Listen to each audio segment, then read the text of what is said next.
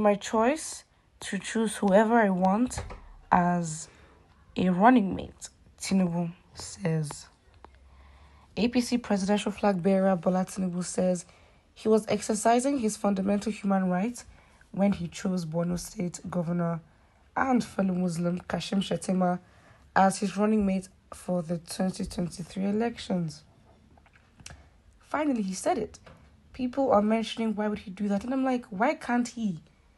I mean, it makes people we start to suspect people when it's like he's made the decision. What else do you want him to do? It's like everyone wants him to change it. Like, why should he change it? You're not the one deciding for him. You don't know the parameters as to understand as to why he chose him. And again, Tinubu is not foolish. There is no way that he's been in politics for this long.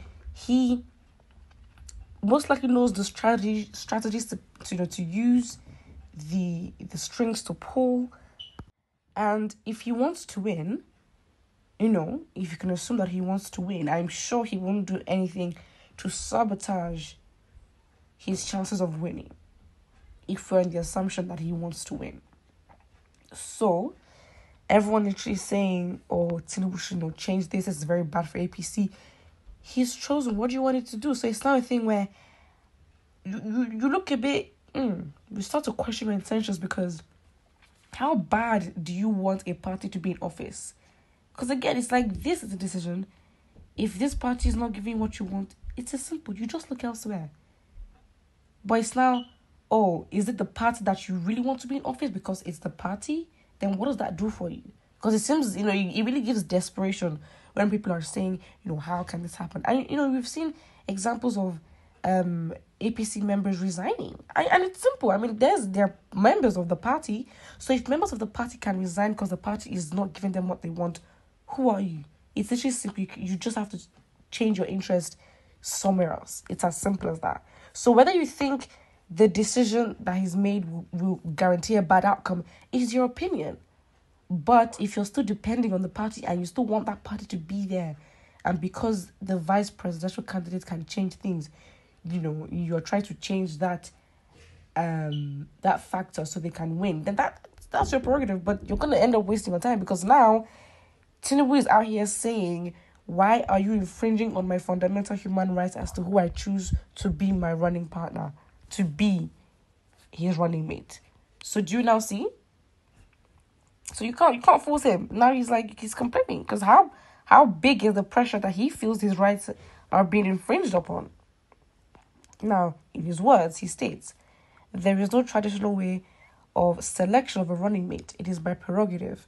There's so much thinking that goes into it. Mr. Tinubu said, can you work with this individual? I see the capacity. I see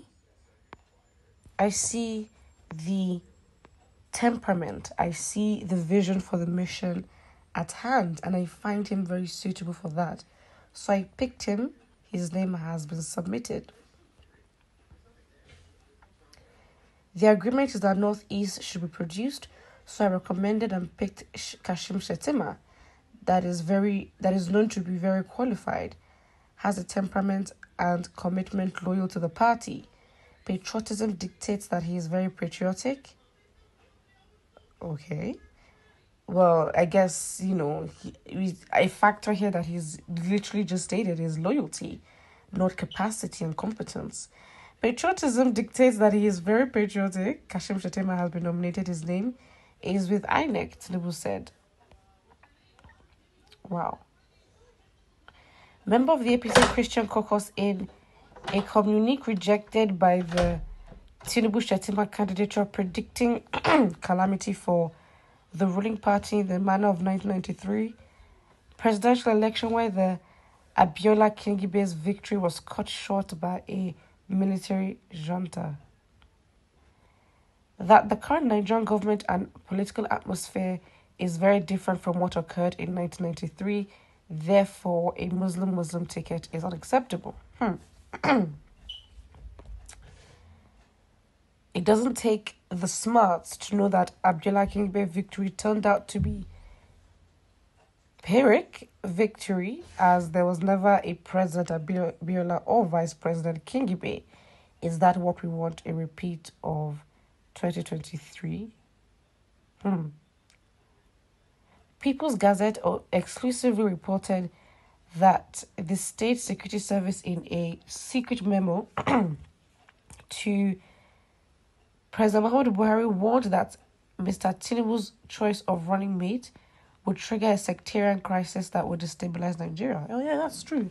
The DSS actually sent, they sent 4 different reports actually, detailing how much damage and destabilization this combination would cause. And my analysis on that was I was given suspicions, of course, because the DSS has never really, we've not heard they put 4 different reports on the NSAS protest. I don't think they've given 4 different reports on atrocities committed in the southeast. So my impression was that, okay, fine, it shows that you work closely with the present government and you may be affected by the outcome so severely that now are you trying to give the impression that you're doing a job by predicting the calamity that is impending if Shetima goes through. And that's what I was thinking.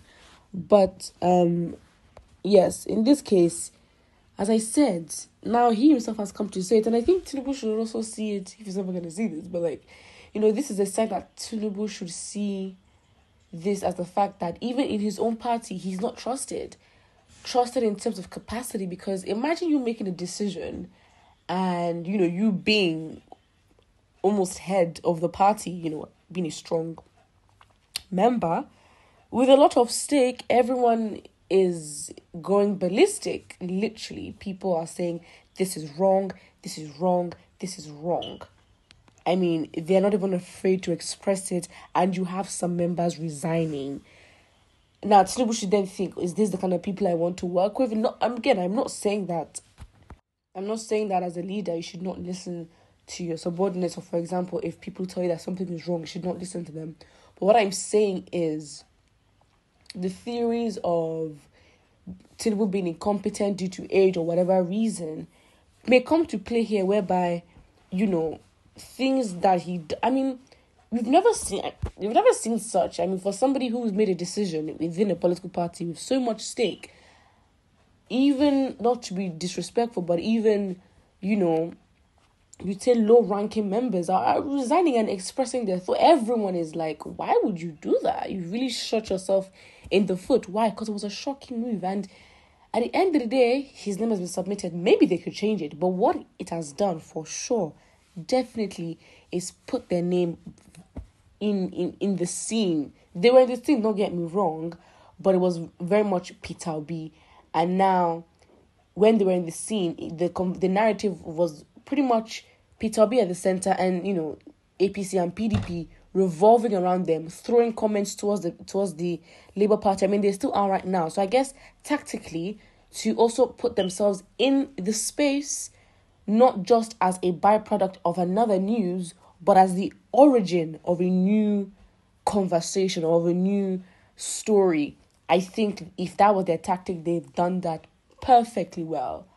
Again, if Tinubu decides to change his VP, well played by him. Maybe Kashim Shettima might not have been his first choice. We never really know.